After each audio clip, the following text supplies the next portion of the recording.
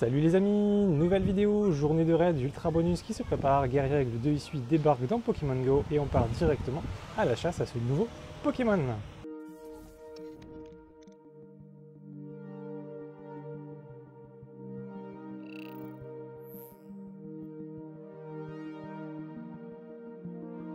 Allez, l'événement a commencé depuis quelques minutes et on va donc faire un premier raid GUERIAIGLE de HISUI que je n'ai bien évidemment pas encore combattu, donc ça va être l'entrée au Pokédex. J'ai un petit groupe d'amis avec qui là, eh bien, je vais faire l'événement, donc du coup on est quelques-uns. On est quelques-uns dans ce premier raid et on va du coup pouvoir combattre bien, les premiers GUERIAIGLE de HISUI. Et ça fait plaisir. C'est parti du coup pour ce tout premier raid. On est nombreux, on est 8 alors que normalement le Pokémon se passe tout seul si je me trompe pas. Donc du coup ça va quand même taper assez fort, et on va essayer du coup de le rentrer au Pokédex. Allez c'est parti, le raid démarre, on attaque direct pour ce premier raid GUERIAIGLE. Alors il y a plus de chances de l'avoir en chromatique, j'ai vu pas mal de screens tomber d'ailleurs de Pokémon qui étaient shiny. Et donc ça a l'air quand même assez boosté sur une dizaine de raids, j'ai vu pas mal de personnes en avoir 2. Donc on va voir un petit peu si on a la chance du débutant de l'avoir au tout début, ou si jamais ça nous fait un peu plus galérer, mais en tout cas j'espère quand même en sortir quelques-uns. Alors j'ai cru voir en non boosté que le PC du 100% était 1608, mais je ne sais pas en boosté, puisque là on a du vent sur Nîmes, et donc du coup je ne connais pas le boosté météo. Alors j'ai eu la frappe finale avec mon Démolos, et on va donc pouvoir le découvrir. Il n'est pas shiny déjà et on va essayer de le capturer. Alors on va mettre de la banana à chaque fois pour faire le plein de bonbons. Oh, le cercle est assez grand, le cercle est même très grand, donc ça devrait être assez facile de pouvoir faire des excellents. Effectivement. Allez, on va voir ça de suite. Est-ce que ça rentre à la première balle? Non, pas pour l'instant. Allez, on enchaîne. Donc normalement c'est pas trop compliqué à le taper, c'est pas trop compliqué non plus à lancer et à le capturer, donc ça va être assez cool. Ça va être une journée surtout où on va pouvoir enchaîner les raids comme il est facile à tomber, et ça fait plutôt plaisir. Le premier est rentré, on va checker rapidement les stats, donc du coup GUERIAIGLE de HISUI rentre au Pokédex et 1935 c'est vraiment mauvais, donc mais voilà, pour ce premier raid c'est pas top, on va pouvoir en enchaîner à des autres. Allez, on enchaîne du coup avec un deuxième raid. J'avais oublié qu'on avait de l'XP boosté également sur les raids, donc du coup j'ai eu un peu de chance, j'en ai profité pour faire quelques passages d'amitié. On ne sait jamais qu'un jour on passe au niveau 60 sur le jeu, avec Niantic on peut toujours avoir des surprises. On va du coup pouvoir faire ce deuxième raid et voir si on arrive cette fois-ci à avoir le chromatique, alors que dans le groupe, il y a quelqu'un qui l'a eu au premier raid déjà. Donc voilà, on va essayer de faire la même chose cette fois-ci sur le deuxième. Donc il tombe très vite. C'est des raids où on passe plus de temps dans la salle d'attente que dans le combat. Voilà. 5 secondes de combat et presque 3 minutes d'attente. C'est génial. 19,66, c'est loin d'être bon. Un niveau d'amitié de montée également, nickel. Comme ça on va prendre un peu plus d'XP. Et on va essayer surtout maintenant de le capturer. Allez, on va voir déjà la couleur. Est-ce qu'on a une bonne surprise? Et il est normal encore une fois. On va mettre une banana, essayer de le capturer. J'ai loupé le lancer, mais mon copain renvoie, nickel, en super. Et on va voir si ça rentre. Non, on va refaire une deuxième tentative.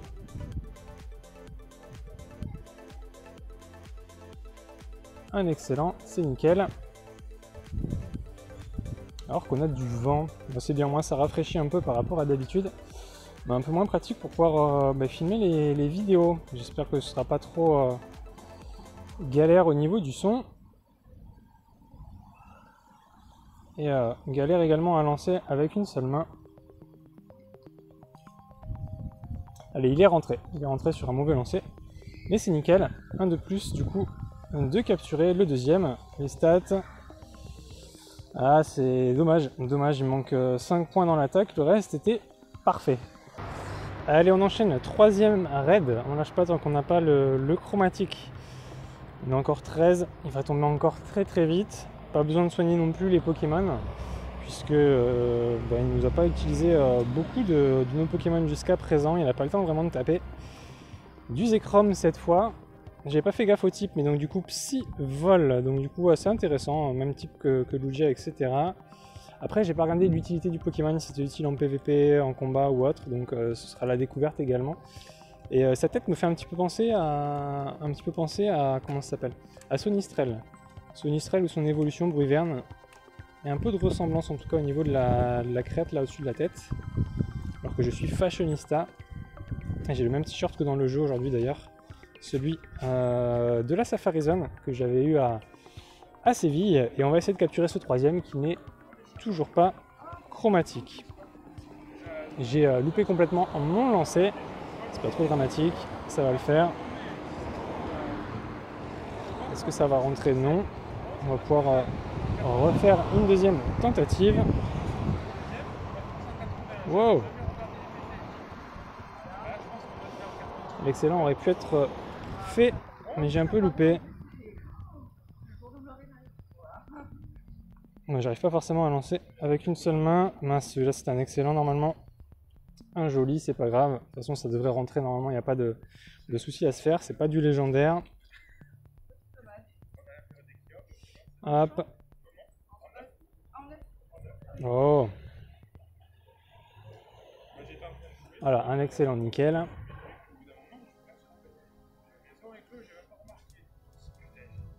Est-ce que c'est bon?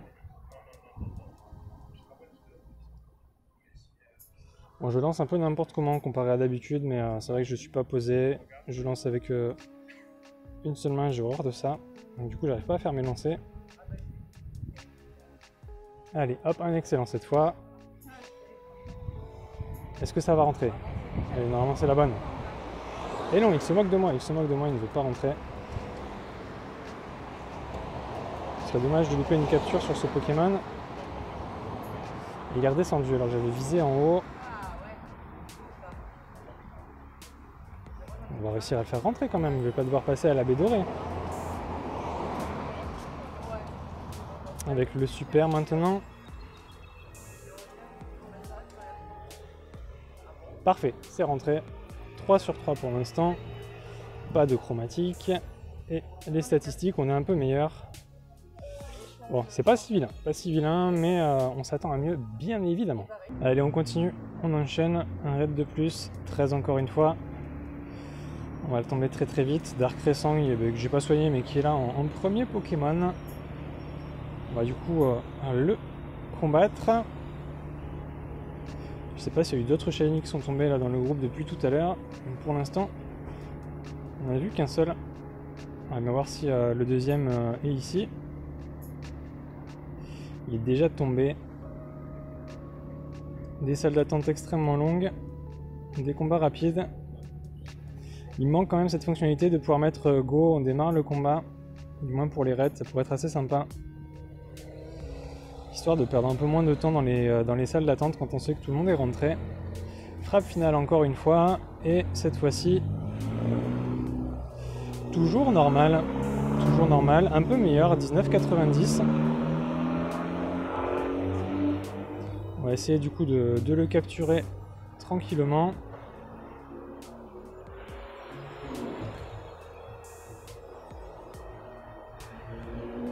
Allez, si tu veux bien attaquer, on va le faire à l'ancienne. Du coup, j'ai loupé l'excellent, mais c'est pas grave. Et il est rentré première balle, ok, nickel. On va checker les stats, c'est le meilleur que j'ai pour le moment.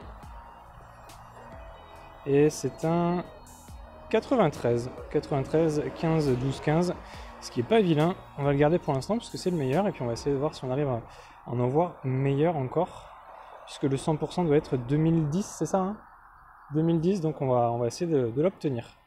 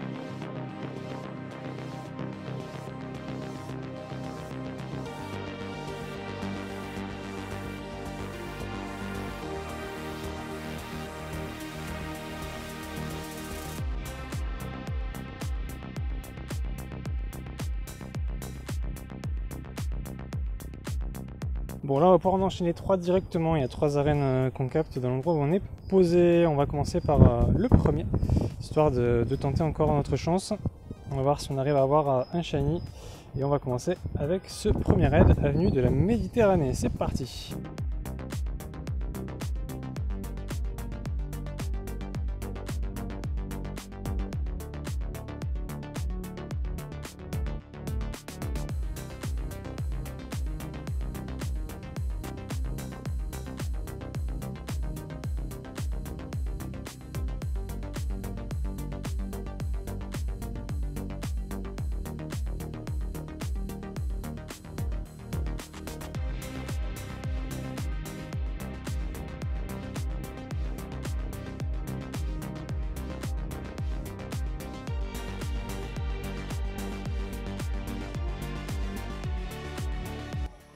Bon, toujours pas, on a fait les 3 sur place, on va aller en enchaîner d'autres, mais toujours pas de chromatiques, alors que j'ai déjà entamé les passes premium. Et pour l'instant, eh bien, 1 heure de raid presque de passé et 0 shiny. On va continuer à les enchaîner, en espérant que ça finisse par sortir, parce que pour l'instant, eh bien, chou blanc sur ces raids.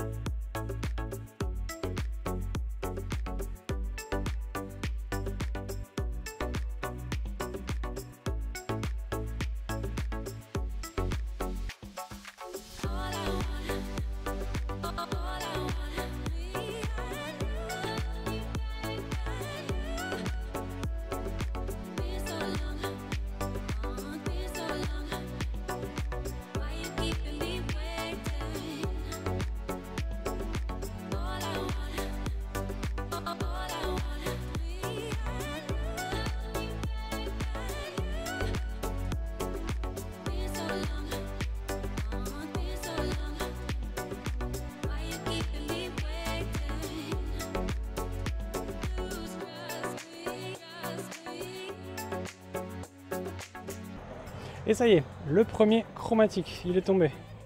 Il a mis du temps, il s'est fait attendre, mais il est là, 15,83. On va pouvoir le capturer, il va rentrer directement à la première balle. Ça fait plaisir. Ça y est, il est tombé. Je crois que c'est le 11e raid. 11e raid, et on a enfin du coup le shiny, c'est plutôt cool. Guériaigle, qui est du coup rentré au Pokédex des chromatiques. On va checker rapidement les stats, ce qui est pas trop vilain pour un shiny, honnêtement, ça fait plaisir. Ça fait plaisir, donc il est là, bon il est sympa, après bon, un peu trop foncé à mon goût, il aurait pu avoir un petit peu plus de variation de couleur, mais il est sympa. Donc ça fait plaisir, un de plus de rentrer au Pokédex. On va continuer dans tous les cas les raids, espérer avoir cette fois-ci un IV correct, puisque pour l'instant rien d'excellent. Et puis eh bien, on fera un bilan en fin de vidéo de tout ce que j'ai pu attraper, voir si jamais eh bien, j'arrive à avoir un IV correct. On va continuer en tout cas les raids, il reste encore 1h30 à peu près à l'événement, et on verra à la fin ce qui a été obtenu. Et bien voilà, événement raid terminé, l'ultra bonus de raid Guériaigle de Hisui c'est terminé il n'y a pas longtemps, donc du coup j'ai réussi à faire quand même quelques raids, 25 au total aujourd'hui, pour eh bien, un seul chromatique, celui voilà, que j'avais filmé tout à l'heure, j'en ai pas eu d'autres, pas de supplémentaires, donc pour revoir un petit peu les stats, bon il n'est pas mauvais pour un chromatique, donc c'est déjà cool, au moins il est rentré au Pokédex, il est capturé, ça fait plaisir. Au moins, pas besoin de le récupérer en échange ou de refaire de raids plus tard pour le shiny. Ça, c'est fait, une bonne chose de faite. J'ai eu également pas mal de super bonbons L, puisqu'on avait plus de chances d'en avoir là pendant l'event. Et ça fait plaisir, puisque j'ai réussi à avoir quand même pas mal de super bonbons L. Je crois que j'en ai eu 11 sur 25 raids. Donc honnêtement, ça fait plutôt plaisir également. Ça va permettre de pouvoir recharger eh bien, les légendaires que je n'ai pas encore au niveau 50. Et en termes de statistiques, mon meilleur, donc du coup, c'est celui-là, 15,98.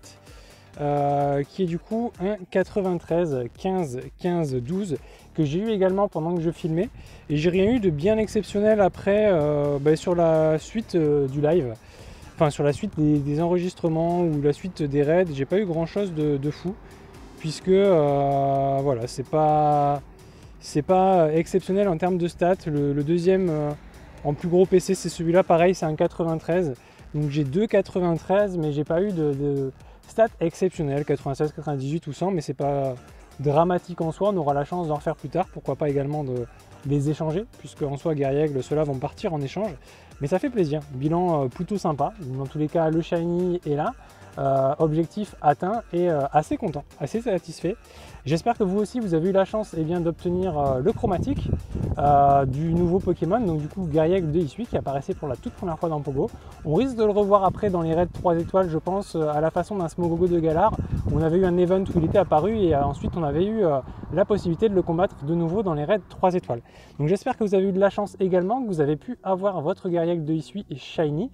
En tout cas, je vous remercie d'avoir regardé la vidéo. Si jamais elle vous a plu, n'hésitez pas à laisser un petit pouce bleu, à vous abonner à la chaîne pour ne pas manquer les prochaines vidéos, et on se retrouve très bientôt pour de nouveaux contenus. Salut tout le monde!